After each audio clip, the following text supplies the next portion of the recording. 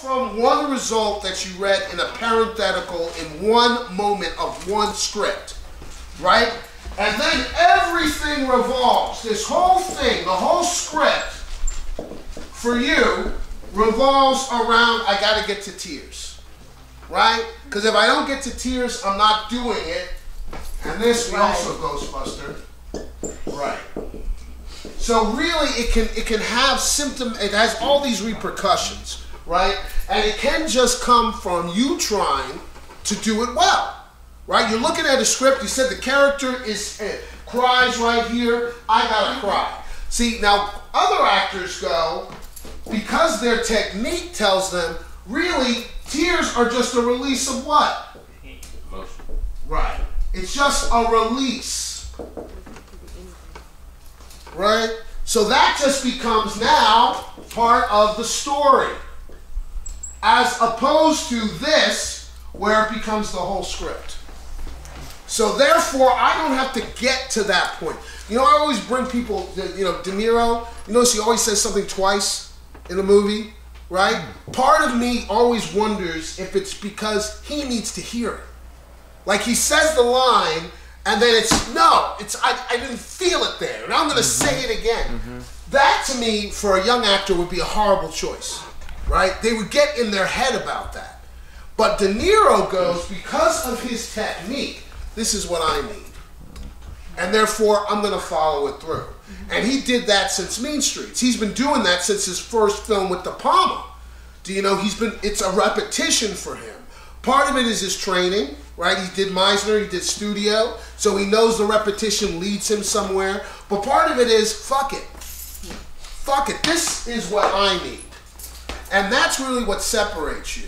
If you ever work with really, really wonderful, great actors, they do the craziest shit. Still to this day, Johnny Depp never does the script. Never.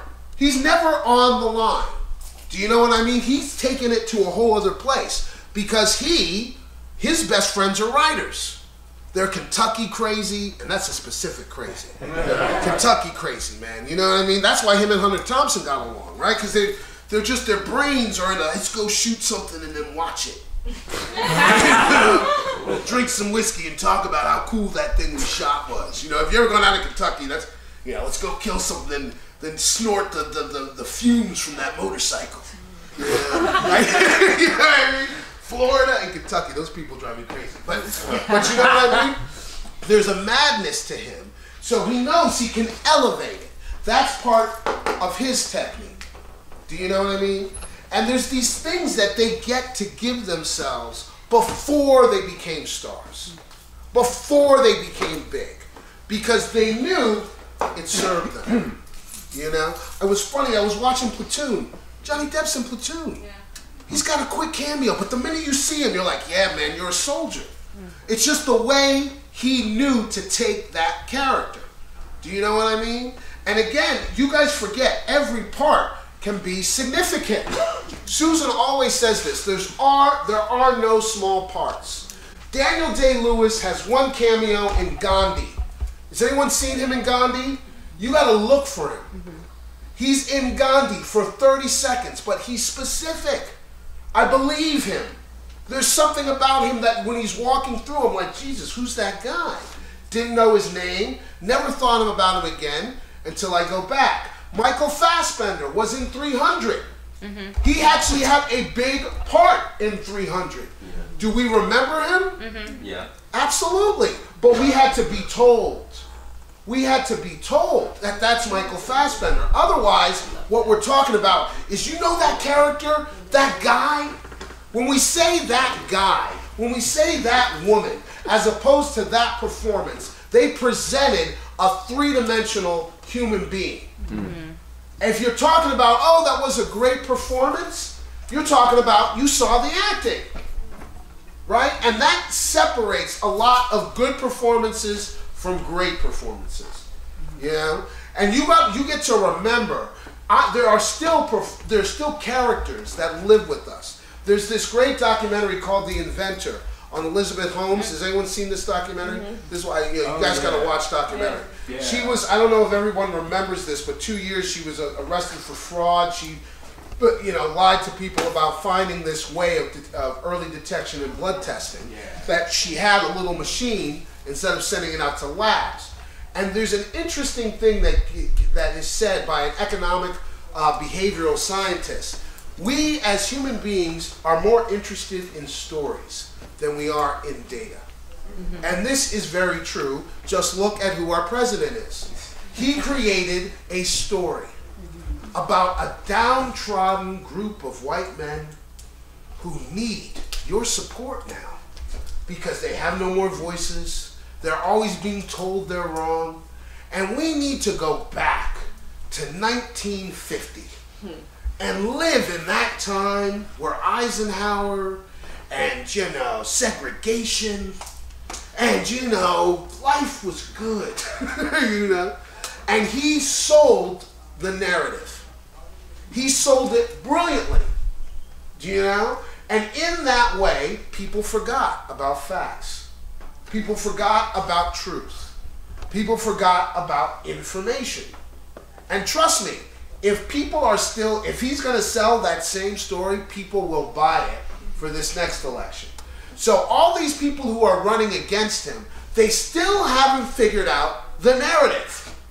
They got to have a narrative as exciting as Trump's to contest. Otherwise, he will win, and then the person after him will win again. What was Obama's narrative? Change. And he said it with like a preacher rhythm. And we are going to change.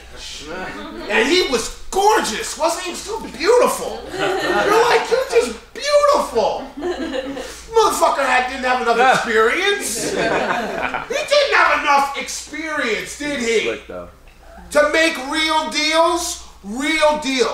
And because he's so brilliant, he couldn't kowtow, which he needed to, right?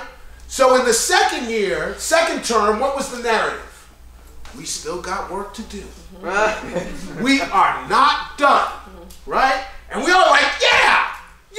You're getting filibustered. You can't get anything through. You're telling them they're wrong. You have people screaming at him. He had press conferences where people didn't even say he was president. Do you know? They told him that he was from where? That he wasn't even American. And he kept on trying to sell the narrative.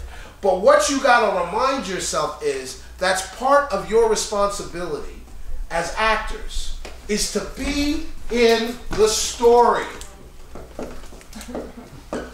Right?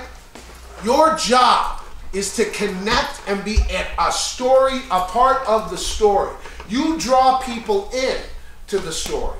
You allow us to see how the story evolves. You connect us to different elements of the story.